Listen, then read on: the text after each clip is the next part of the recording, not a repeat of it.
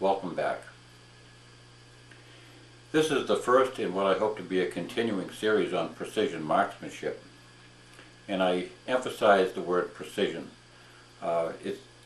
Firearms should only be regarded as being potentially precise shooting instruments, and we've unfortunately got into the habit in this country, I think, of thinking of firearms as being multiple shot instruments, just how many shots we can get off in a given period of time.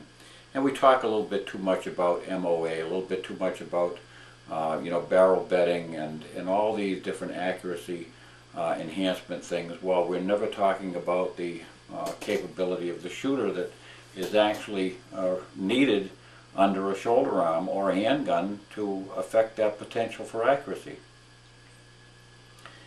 I'm not here to promote any particular brand of firearm or any products or anything like that. I'm not going to be giving you any salty language. I'm not going to be here with a marine gunny hat on, or a steel pot, or a cowboy hat, or giving you any airs.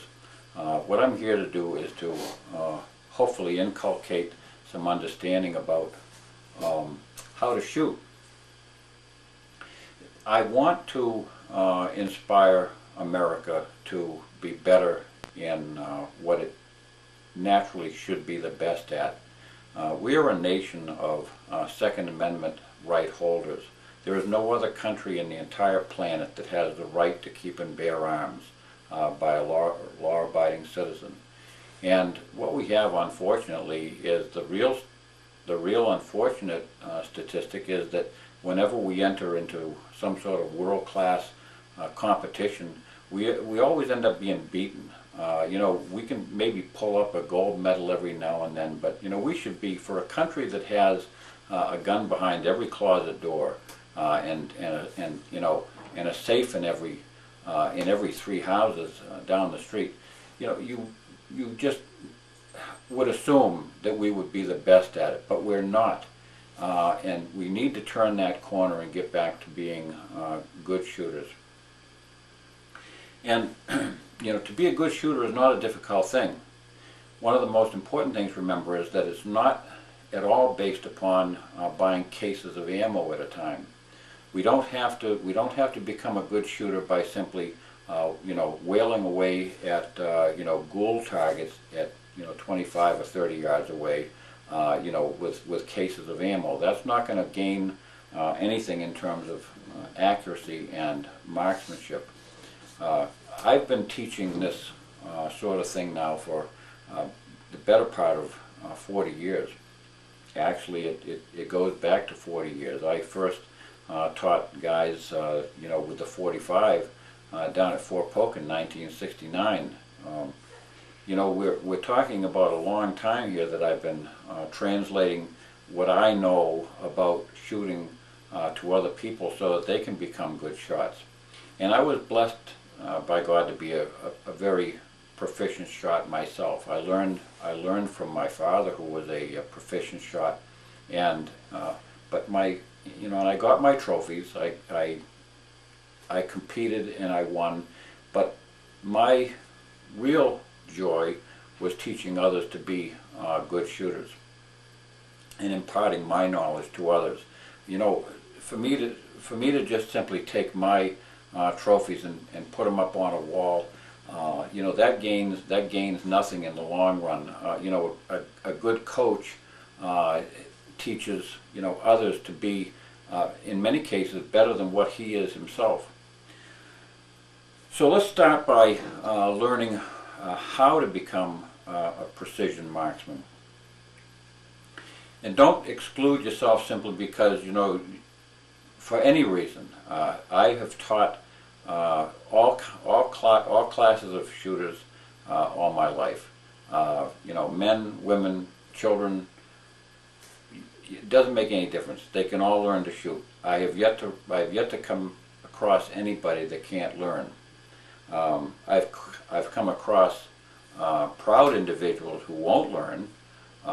It was not uncommon for me when I opened up a new classroom of students, when I had a bunch of recruits in front of me, whether it was 8 or 10 or 12 new recruits in front of me at the department. Within about 5 minutes after I asked them to explain what they knew about shooting, within 5 minutes I knew who I was going to have problems with. Usually it was the one who had all kinds of experience about guns and threw around brand names and model names, or maybe he was asking me, hey, is this that must be a model 629. So yeah, well, all these things fed into it, and I knew that this was a guy who was probably going to be playing catch-up ball about the second or third week into it, trying to figure out why he's falling behind the neophyte who had never touched a gun before. So a lot of it, you got to learn something. You sometimes have to be humble enough to cast aside what you think you know, and then start again. Build with a new set of building blocks. And if you can start out that way, with this understanding that if you've reached a certain plateau and nothing seems to be getting any better, it's time to break down things and start again. Start from scratch, and build on that, and you can really get someplace in a hurry. If you've got previous experience with a firearm, that means that you have at least you got some tools to work with, but you may have also acquired some bad habits, or maybe you learned some things that were not exactly the best. So anyway, the first thing that we're going to talk about is sight mechanics. Sight mechanics, and I've checked all these guns that I bring into play here.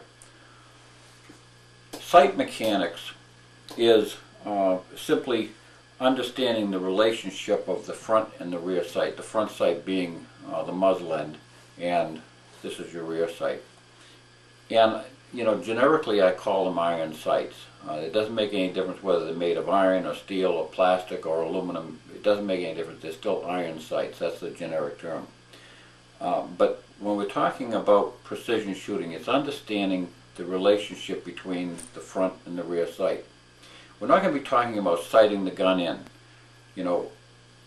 Very frequently I watch somebody, shooting down at the sporting club, and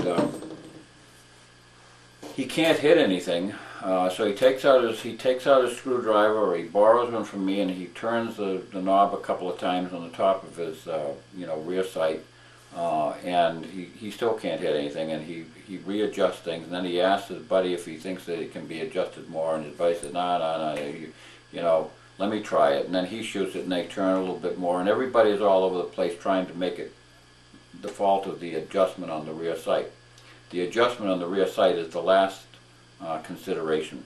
If I screwed these sights all the way up or all the way down, I would still have a tight group.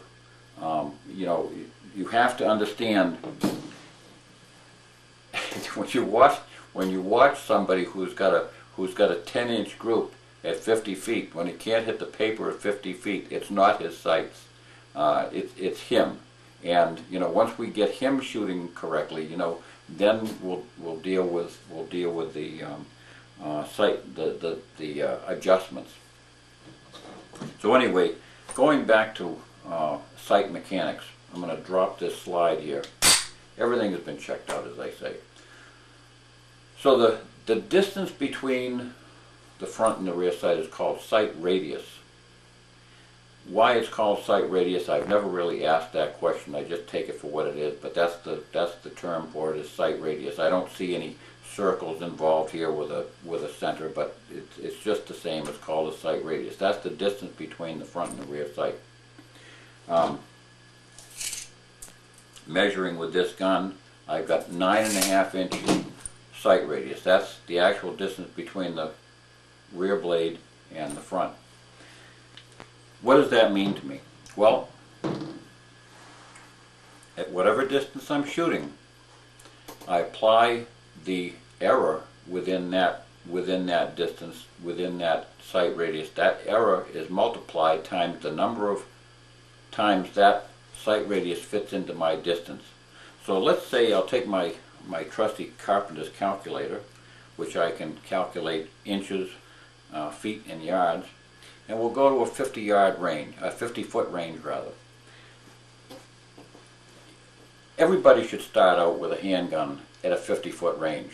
Everybody should start out with a rifle at a 50-foot range. It makes no sense whatsoever to, you know, line up on a target way out yonder and not be able to hit it. And the problem is that, you know, when you're a foot off target, you can't establish anything. You can't establish what it is that you're doing. You need to have holes in a paper so that you can get a record of what you're doing, so you can fix it and so you can work on it.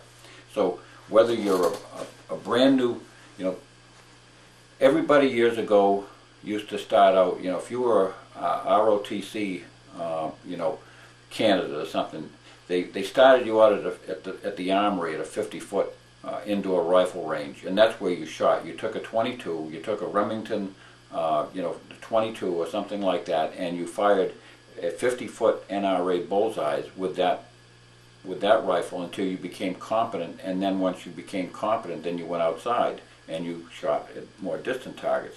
If you're at Boy Scout camp, they lined you up, you know, shooting it prone at 50 feet, and then once everybody began to hit what they were supposed to hit, maybe they moved the targets out a little bit farther. But 50 feet is the classic distance to start learning. Get the shots on paper so you can see what you're doing. Get a record on paper of how big your group is and where you know.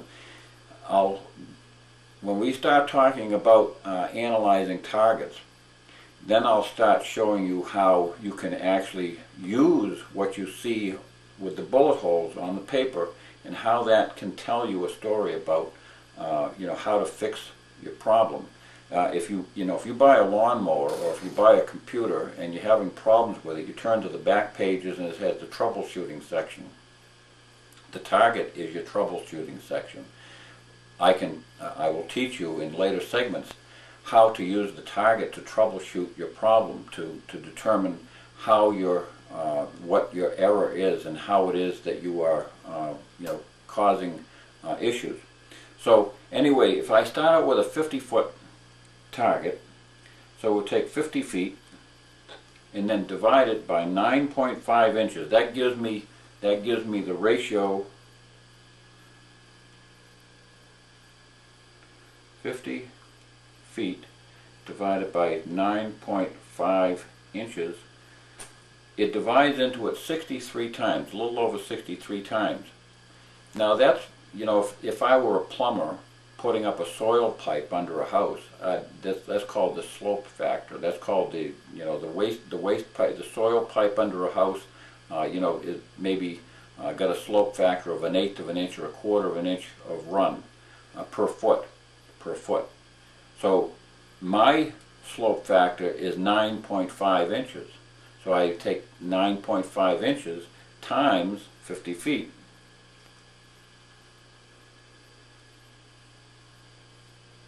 I should say, I'm sorry, we'll start over again. 50 feet divided by 9.5 inches, and then I multiply that times my potential error. Say my error, the rear groove on this handgun is roughly 1/10 of an inch wide. So if I have just an error of 1/10 of an inch wide times 0.1 inch,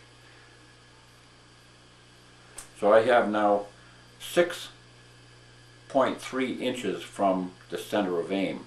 That's my potential for error if I'm only off by 1/10 of an inch. In other words, if this bead, this front blade, gets 1/10 of an inch off, in other words, it's on the edge of the rear groove, or maybe it pops up a little high or a little low by 1/10 of an inch, my potential for error at only 50 feet is 6 inches.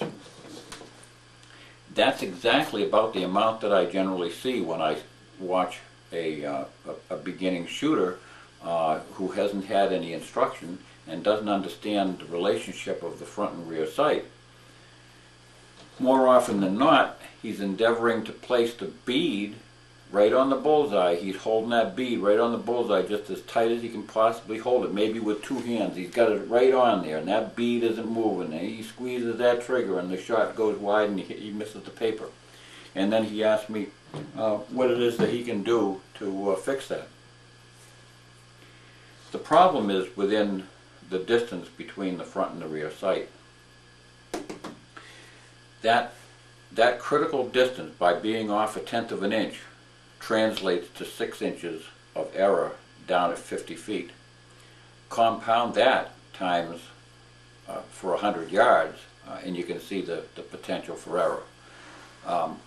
Let's go to a rifle now, and I'm using my Mini 14 because it shows up better on film, and I'm not banging up the stock on my nice walnut stocked guns.